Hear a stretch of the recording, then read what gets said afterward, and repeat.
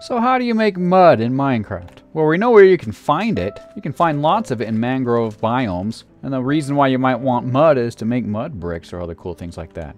But suppose you haven't got a mangrove biome. Okay, if you don't have a mangrove biome, guess what? There's something else you can do. Come over here. You have grass blocks, dirt path, coarse dirt, rooted dirt. Take a water bowl and try and yay! Oh, you can't put it on a grass block. But guess what? If you break blocks underneath the grass, on a typical grass-covered biome, and you have dirt underneath, ta-da! You get mud.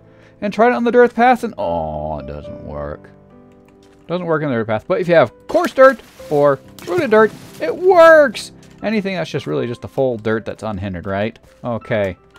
And you can make infinite, virtually, I mean, infinite mud. Which is awesome, okay? You got it? That's how you make mud.